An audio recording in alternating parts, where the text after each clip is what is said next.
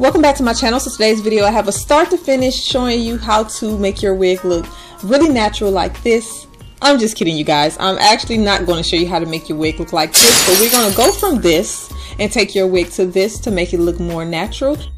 And I will be sharing with you guys how to achieve these color results that look so natural and sun-kissed and that will not damage your curls at all and leave your wig beautiful after coloring it. If you want to see all of that, then make sure you keep on watching until the end of the video for all the details. If you're not new to my channel, then you already know how we are going to start this. I'm going to share with you guys how the wig came. Of course, it came from FedEx. Well, it didn't come from FedEx. Of course, it came from EvaWigs and it came through FedEx. And this is the packaging for the wig. This is how your wig will become packaged.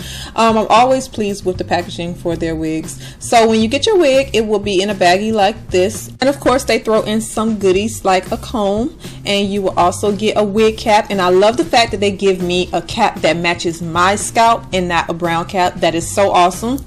And they also give you some bobby pins, and I actually really like them bobby pins a lot. And they give you an instruction user manual to show you how to apply your wig if you're new to lace wigs. But I'm going to do that today in this video, along with sharing with you guys how I color it. So this is how the wig looks out of the baggie. Has this little tag on it. I went on and put on a mannequin head so you guys can get the full effect of how this wig looks straight out the box. I love the fact they attached the tag to the wig, but the curls in this are so beautiful. This is their Kinky curly hair. This is 100% Indian Remy human hair. It's a glueless lace wig. I will share with you guys the cap later on. I did get mine in a 20 inch, if I'm not mistaken, no, or 18 inch. I lost the little tag that was on the wig. I absolutely love the hairline on this wig. It looks so natural, and as you can see, it has this extra lace that of course we're going to cut off later on. Because I lost a little card that was on the wig, I'm going to have to put everything in the description box about the density of this wig.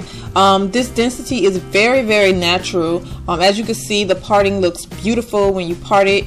Some people might think that's a little bit too gappy, but I feel like after I washed the hair and everything, it kind of worked out pretty well. Now, if you can see what the tag says right here, you can kind of get a little bit of details, but I couldn't get the tag to show up that much. But the hair color is of a natural black. I am going to change the hair color later on in the video.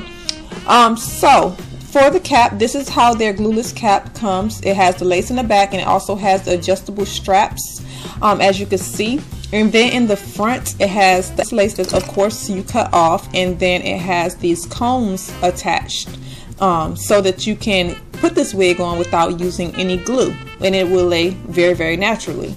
So now we're going to remove the extra lace that we don't need. Before I forget, this is a custom wig. I did get my lace color in the color transparent. I always get my lace color in transparent because I feel like it matches better.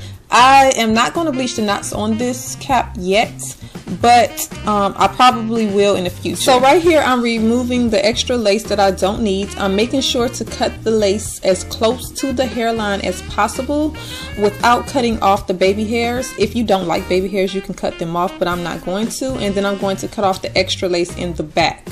So this is of course how the wig is going to look before it's washed, before you do anything to it. But as you can see, the parting and everything looks pretty good.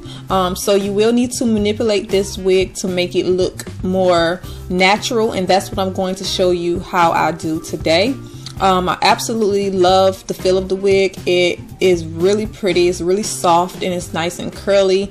So let's wash this wig. So straight out the box, my next step is to wash this wig. I will be using my Dove pure oil shampoo, and I want to use a conditioner, but I'm out of it. They changed the ingredients, so I'm just going to use my Tresemme Naturals conditioner. So before I do any coloring to the hair, I like to wash it and get off any dirt or product that the company might have put on the hair to make it shiny or whatever. I feel like you'll get the best color results by shampooing the hair first. Now usually I do not shampoo my curly hair, especially the Kinky curly hair, but because I want to color it, I want the hair to be free of any product that's going to prevent it from taking the hair color. So I just washed, and now I'm conditioning the hair, and I'm removing any tangles with my fingers. I highly recommend using your fingers to detangle this hair. You do not need a comb or a brush, which I'm using right now, and I kind of figured that out later on. You can just use your fingers to remove any tangles. So this is how much shedding I got after washing the hair, and the shedding was not bad at all.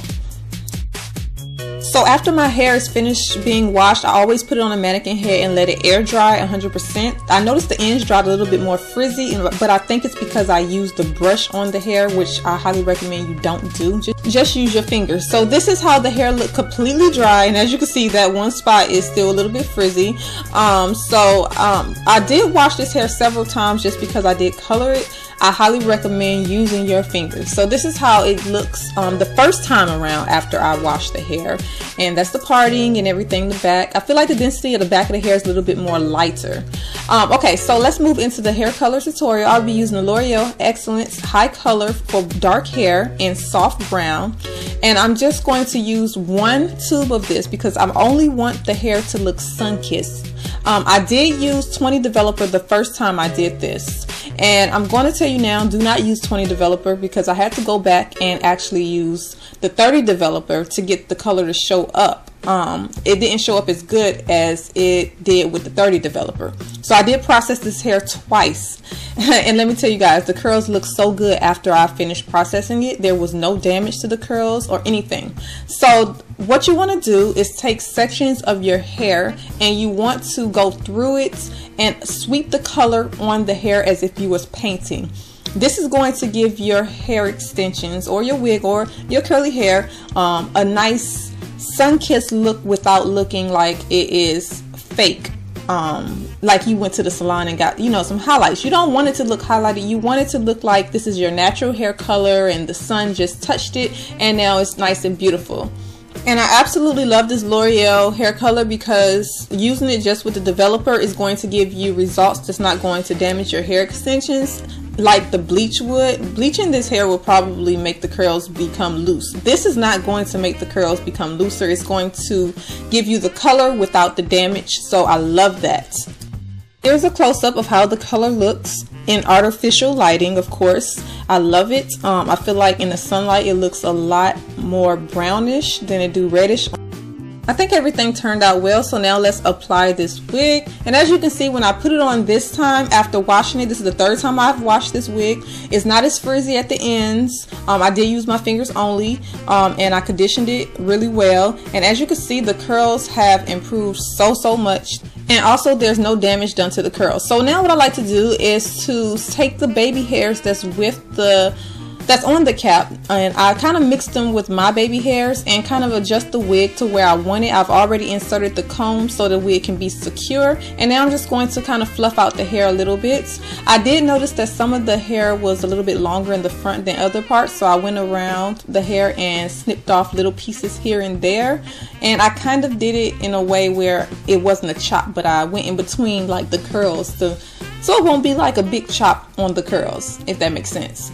So now I'm just going to continue to fluff, and I also use my brush and some concealer in the parting to get everything to look nice and natural. I sprayed the hair with some Jane Carter solutions, and voila, here we go. The hair is nice and natural looking. I did recently do another video showing you guys how I install my curly hair, so that's why I kind of rushed through this one, because if you've seen that, then you already seen the way I attach, you know, the wig and make my hair blend and everything. So these are the finished results. Let me know what you guys think. Do you love it? Because I really do like it. If you've been looking for a great protective style for fall and winter, I highly recommend this wig from EvaWigs. Go check it out. I will link everything in the description box along with a discount code so you can save $35 off your purchase. And I thank you guys for watching.